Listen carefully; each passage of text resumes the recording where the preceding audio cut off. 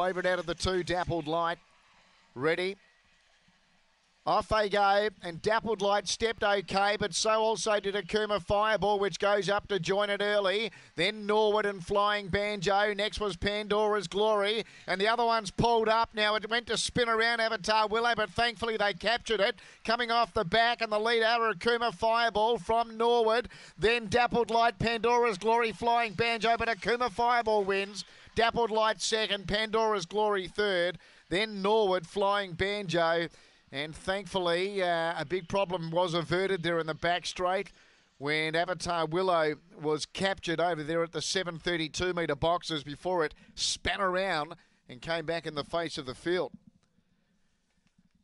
Akuma Fireball, the winner here. Number 7.